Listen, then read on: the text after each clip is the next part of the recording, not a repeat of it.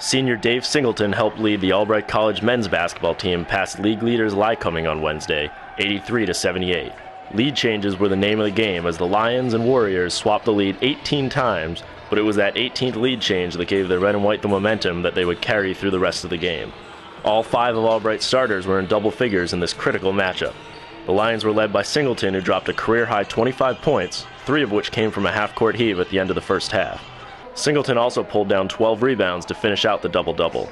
Lycoming cut it to 1 at the end of the first half, but Singleton hit a buzzer beater from half-court as the Lions went into the locker room with a 38-34 advantage. Singleton nearly pulled off 2 of the nicest assists of the season, finding Jordan with less than 5 minutes left in the first half, but the basket was missed.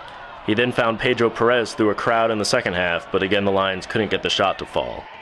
With 12:18 to play, senior Zach Benjamin took to the post to score 2 of his 12 points with an easy layup to give the Lions a 66-65 lead, one that they would never surrender.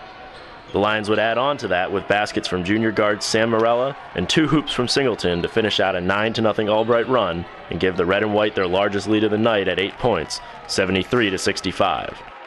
With 58 seconds to go in the second half and the game still very much up in the air with the score 79-75, Singleton hit a step-back jumper with a defender in his face to put the game on ice for the Lions.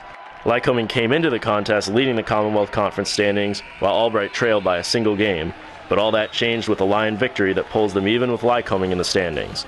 Albright still trails Alvernia by a half game, however, after the Crusaders won their game against Arcadia. The Lions will look to keep pace with both Lycoming and Alvernia on Saturday as they travel to face the Pride of Widener in Chester, Pennsylvania at 3 p.m.